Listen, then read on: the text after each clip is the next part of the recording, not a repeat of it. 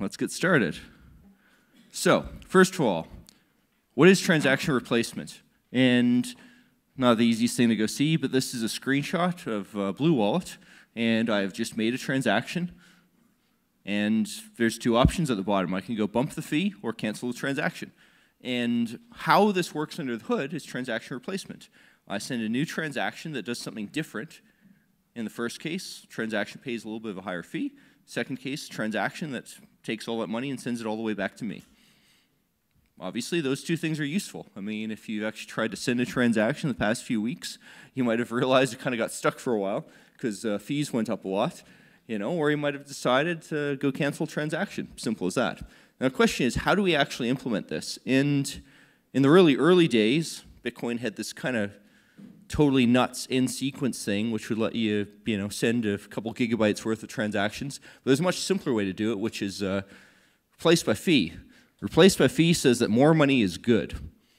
So if you send a transaction now that spends more money on fees than a previous one, long story short, it'll get replaced, and that's that. Miners might as well mine the transaction paying the most money. And if Bitcoin had gone this right in the beginning, I wouldn't be here. But we did have a little detour, which is after that first end sequence thing turned out to be a total failure, we had something called the first scene rule. And there's some kind of famous twins going and buying a coffee with Bitcoin. You can tell how well this works by the fact that that dude looks really impressed by this whole process. And certainly if you've been here and you've bought anything, you probably paid with Lightning, because Lightning actually works. On-chain transactions kind of suck. But the idea was for a while that, well, if the rule was the first transaction you see is the one you mine, it kind of looks like you can send money instantly. In practice, there's lots of ways to go and screw this over. It doesn't really work as a security thing. Then this ultimately is why so many merchants, they want a confirmation or they want Lightning. And, the first scene rule is kind of dead. But it did lead to this crazy political compromise called BIP 125. And unfortunately, my name is on that BIP, and I'm kind of at fault here. But basically, it was a way to say, well, some transactions will have the silly first scene rule. Other ones will just do replace by fee. And, you can read the technical details. It uses the end sequence field thing and all that. But the more important stuff is this creates a big mess because sometimes you can't easily replace transaction. Sometimes you send money and you can't easily get it fixed when it gets stuck. There's a lot of ugly stuff about this, and also it's a privacy concern because now you have two classes of transactions, which further divides up the anonymity set. But the really big thing that got Full-RBF kind of on the table, as in always have RBF enabled, was multi-party transactions. And this is really why I'm here. If I go send a CoinJoin transaction, the problem with CoinJoin is I could be part of a transaction with a couple hundred different other people. If any one of those people double spends that CoinJoin input at the right time, they can get the transaction of hundreds of people stuck because they can double spend with a low fee. Now it's out there sitting there in miners' mempools. You don't necessarily know that this is happening from your point of view being part of the CoinJoin, and you just see your CoinJoin get stuck.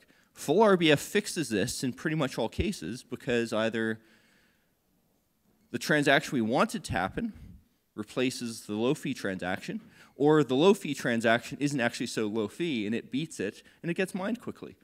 And that's really all it comes down to. Full-RBF fixes this because something will make forward progress quickly and we don't have situations where things are in limbo for ages. So, how do we make this happen? Well, Bitcoin Core version 24.0, if I remember correctly, added a new config flag, mempool full-RBF equals 1. You can even see it on my little hat here. And if you set that in your bitcoin.conf file, restart your node, you're running Full-RBF. Simple as that. Like I said, it's a little political, so this is why this isn't a default. But through the willpower of the people, we can go turn this on. And if enough people do this and some miners do this, great. We're all done. Now, if all you're doing is turning on Full-RBF, there's an interesting thing about propagation, which is, well, what's the probability that transactions will get from one node to another? And, you can do a bit of stats on this. And long story short is, if a few percent of Full-RBF nodes enable it. The probability of a node connecting to other nodes at random being connected to one of these Full-RBF nodes kind of goes up very quickly as the percentage increases, you know? Now, this isn't the full story. In 10 minutes, I can't really explain the full implications of this, but there's other ways to go and make this number better. But long story short is if you do the simple thing and just turn it on, you're still contributing. But if you really want to do something interesting, you can run preferential peering code. And well, what does that do? Well, it adds a new bit that your Bitcoin Core node advertises saying, hey, I'm running Full-RBF. If you want to run Full-RBF, please connect to me. That's my patch for this. You can go over there. I'll have a new one for the recently made version 24.1 release. But, you know, if enough people turn this on, we can go get this 10-year-old debate settled, and everyone gets to go benefit. And with that, thank you. So user-activated Full-RBF. Do we have time for a question? We totally do. Yeah. Do we have a question for Peter?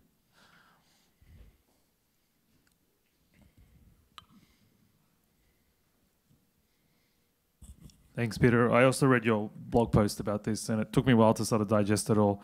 There was a podcast by one of the Blockstream guys, and they said something really interesting, that if you are running mempool Full-RBF, you actually have greater visibility of the transactions that are in the mempool. So for you to estimate fees better as a normal Bitcoin user, you have the advantage of being a little bit more accurate in what's the current market price of fees. Is that accurate? Yep, that's absolutely true. Now, certainly, in a situation where not a lot of people are actually taking advantage of this, the difference is pretty small.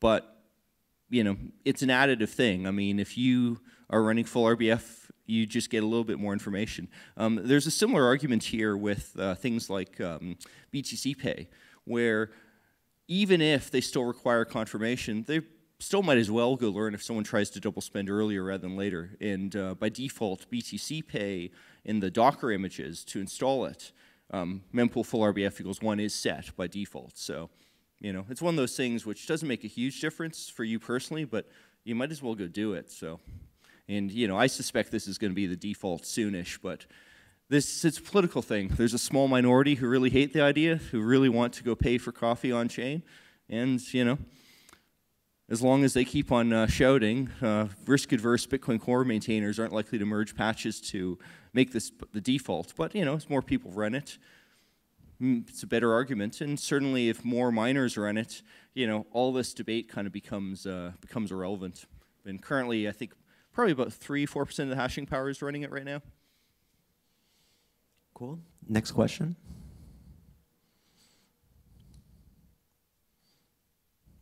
It's a simple topic. Yeah. Well, I don't thank actually you then. have a question then either myself. Thanks, Peter.